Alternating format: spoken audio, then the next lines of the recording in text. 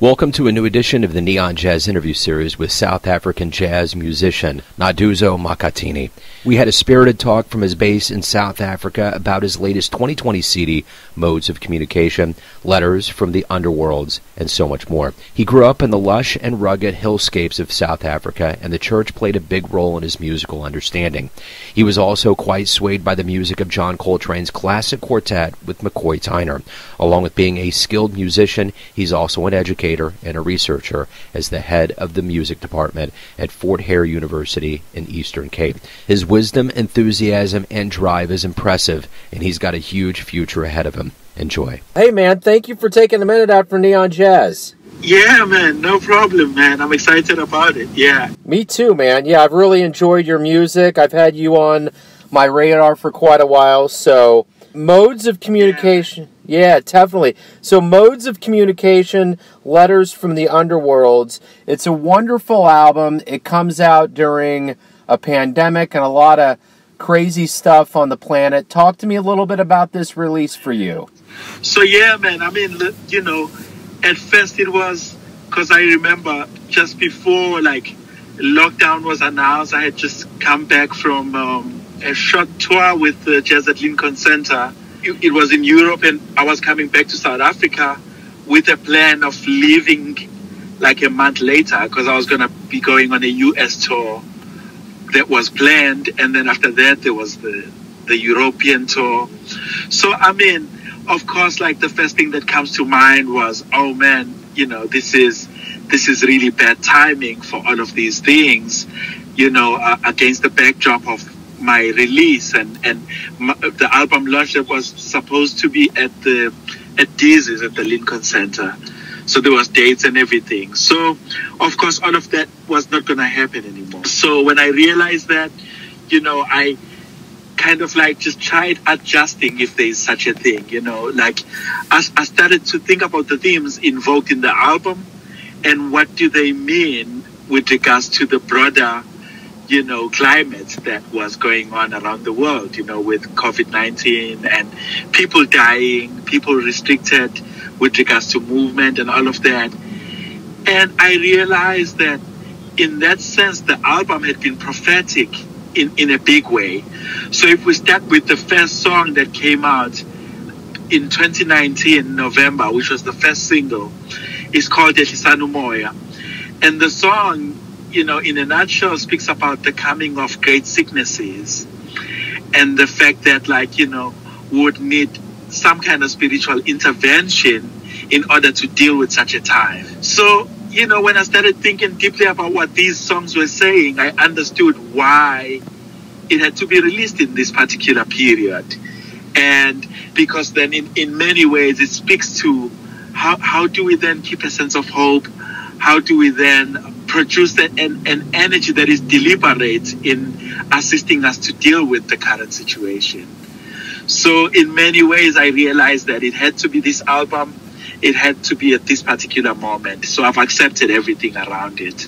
And needless to say, the album is done well under these circumstances. It's unbelievable how the album has spread and the possibility of online as well, and how that has almost amplified what the album would have done perhaps with my own physical presence, but the online presence has been reaching even beyond what we had imagined.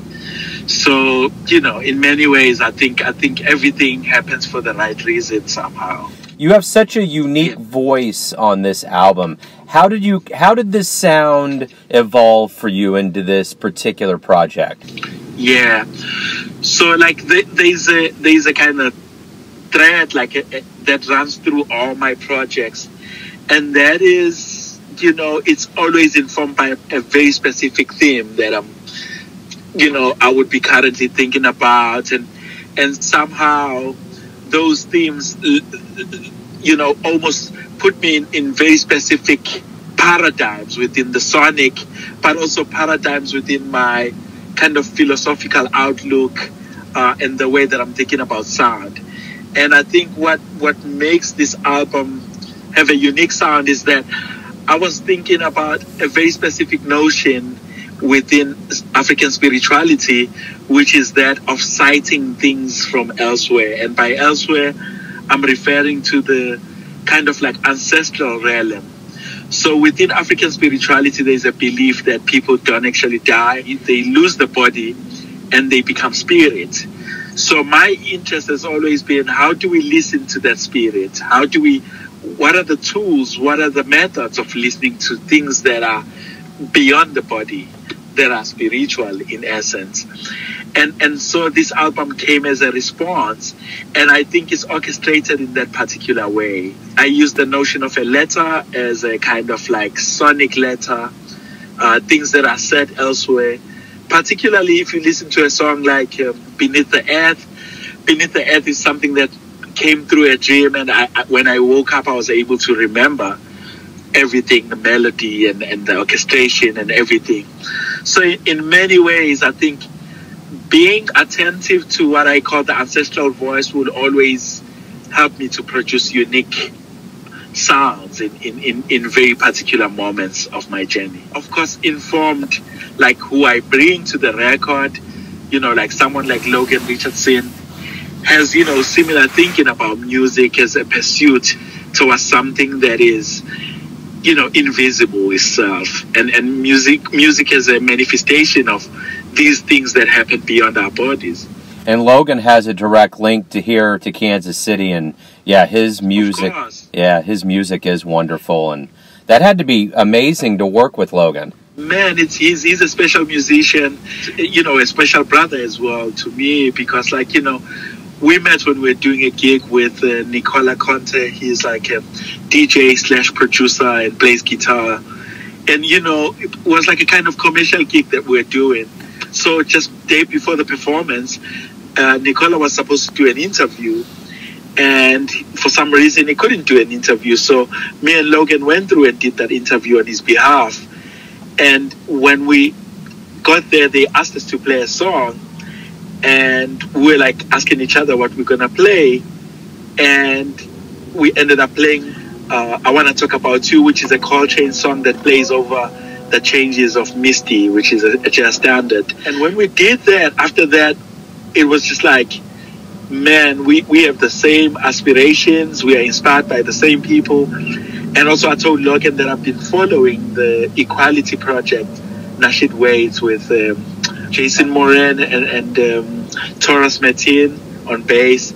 So somehow I had known Logan's voice for a while. So, it was just special to come really close, and, we are planning to do more actually in the future.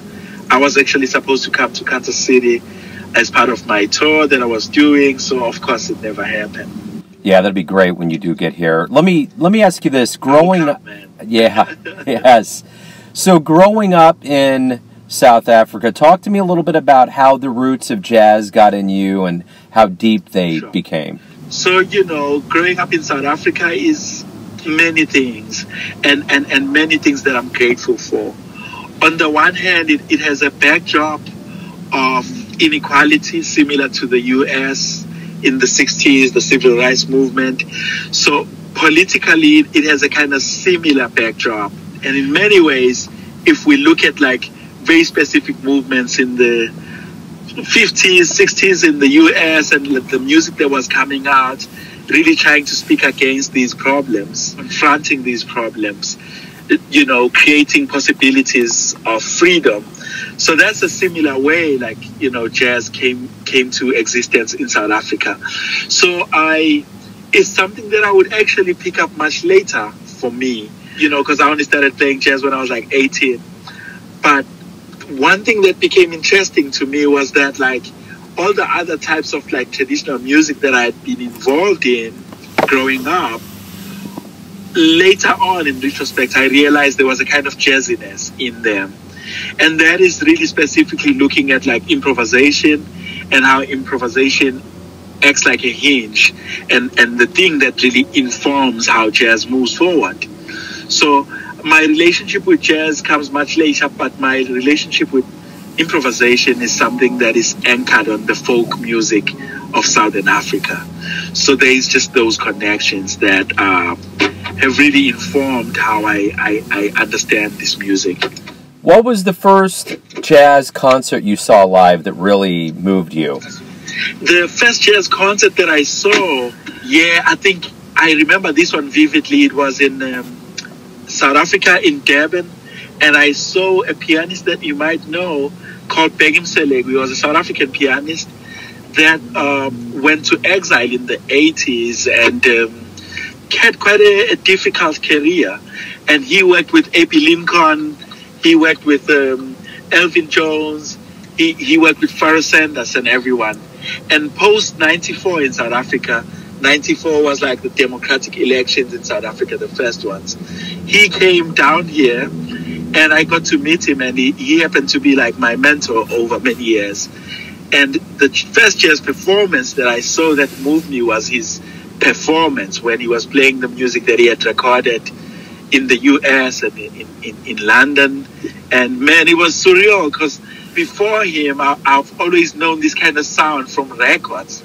So it was surreal just to see someone actually play like that, you know, and I would never forget that. It changed how I was thinking about music.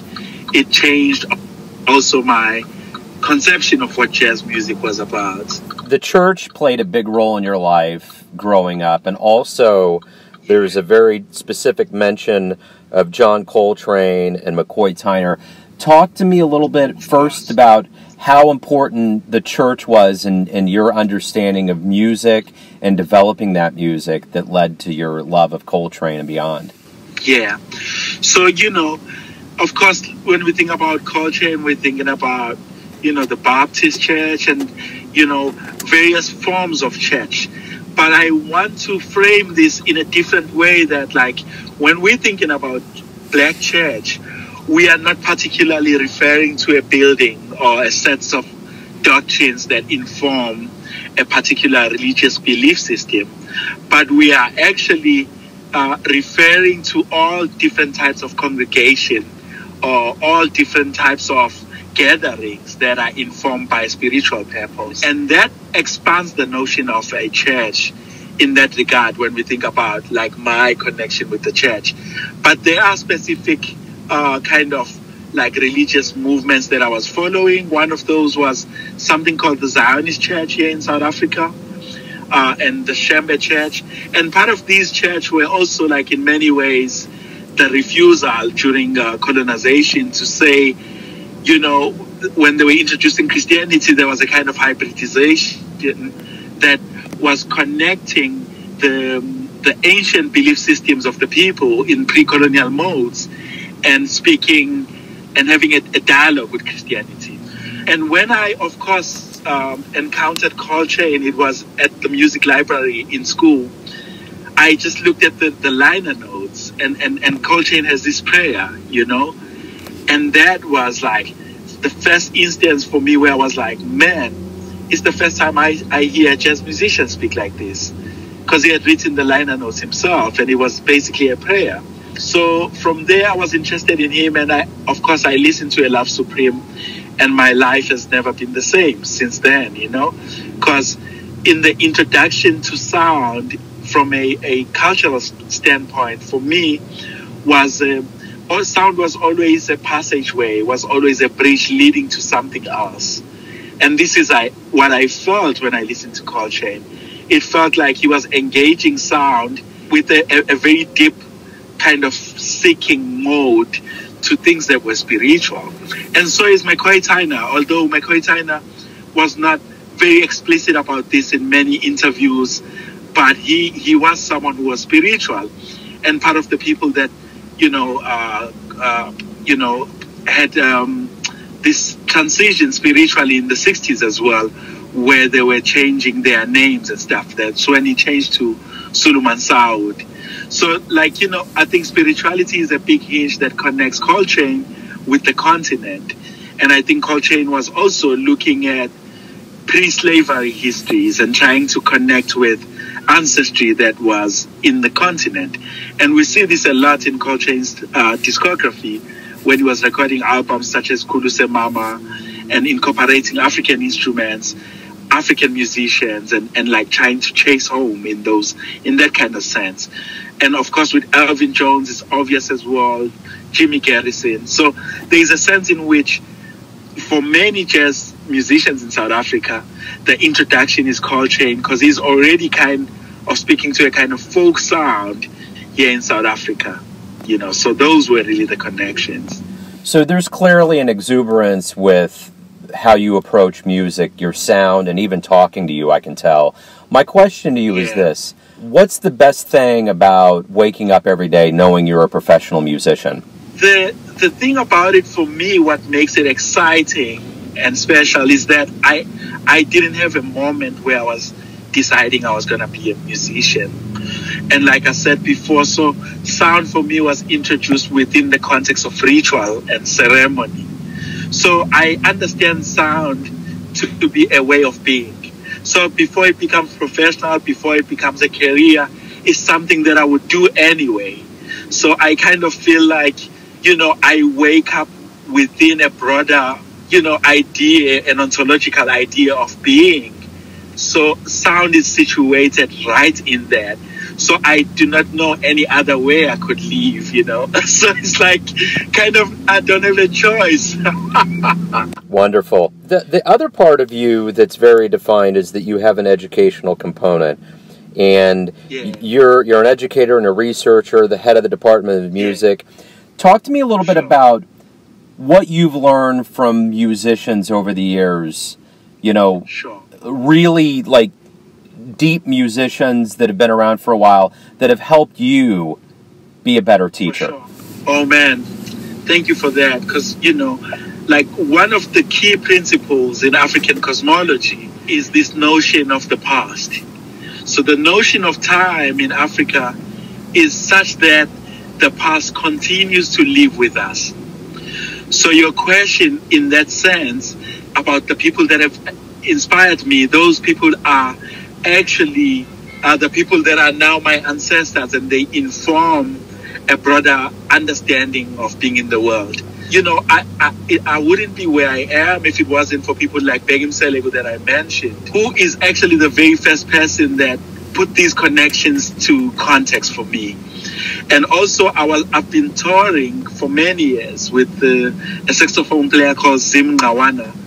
Zim Ngawana started with Max Roach, and he was a saxophone player heavily into the kind of Sandra school and the broader AACM movement in the US that was really about like the commune as a space for learning. So the communal as this safe space where people could learn and grow. So part of what I learned is that it's impossible to do this without a community. So in a sense, we learn and we become products of a community. And this is something that I take with me into the academia in my teaching approach, in a sense that like everything becomes communal. It's informed by, the broader context of a community. So we're learning to be better players within the broader community. So we're not only just learning music, but we're learning to be better contributors within a healthy society. So we're learning to be better fathers, better husbands, better. So in a way, it's a totality that I've learned from these musicians, that being a musician is also a way of being. So this is what I take forward. As the world starts to wake up a little bit from COVID and live music begins and vaccinations are spreading, what do you hope we realize about the power of live music when we all get back to it? Man, the power of live music is going to be particularly understood in this moment, because now we would have known what it is to live without live music. And I think it's something that perhaps humanity has taken for granted for many years, because it's, human beings, anything that we have access to, we end up not really respecting. And I think there was too much access to live music, such that people did not quite think through what the role of live music was in their lives, in the broader scheme of existence. And I think when things open up, there is going to be a deep sense of understanding the role of music in society outside of the realm of entertainment. because in the past it was understood as something that I could just go to entertain myself. But I think now there's a deeper need for music, and there's even a distinct need for spiritual music. So I think going forward, the music will sit in a different register when we think about, society. So musicians now sit in a position clearly as healers, as thinkers, as people that kind of like foreseeing the future, as prophets, as diviners, as as griots, as it were in West Africa, for instance. So I think, if anything, the role of an artist will be crystallized, and I think there's going to be a lot of gatherings and people respecting this and again feeling like it's really something important. So everyone has their idea of who they think you are, a perception of you, your family, your friends, your fans, your students, but you're the one that's living your life. Who do you think you are? You've asked many difficult questions, except this is the most difficult one. and I saved this one for the last. Man, the honest truth is I don't have an answer to this question, but I do have I can formulate an answer responding to who I would like to be. Because maybe I'm not that person yet, but if I were to wish, to be a particular person, I would really be that person that opens up to a level of surrender. This is something that I try to practice, and if my kids would remember me as someone who surrendered to a broader planetary, a cosmic work, and I think this is how I would like to be known. So if you think of me as an improviser, I would like to be that improviser that has contributed in those dimensions, just a total surrender and a deep listening to the universe and surrounding and what is happening, and always being in tune, as Sandra reminds us about, this idea of really being in tune with the cosmos, being a nice person in essence. Yeah. Being nice to surrounding, being friendly, being accepting of many things as well. Beautiful. I love that answer, man. This has been so refreshing, man. Thank you for reaching back out to me. I'm so glad you did. And we love to see you in Kansas City. Good luck with everything, the album and the return to the stage. Oh, man, I'm so thankful for this interview and you allowing me to share these ideas and say, man, I appreciate it, and blessings to you. And I'm definitely going to be in Kansas City soon. Thanks for listening and tuning in to another Neon Jazz interview, where we give you a bit of insight into the finest players and minds in South Africa, Kansas City, and spots all over the world, giving fans all that jazz. If you want to hear more interviews, go to Famous Interviews with Joe Domino on the iTunes Store. Visit neonjazz at youtube.com, and for everything Neon Jazz all the time, go to the neonjazz.blogspot.com. Until next time, enjoy the jazz, my friends.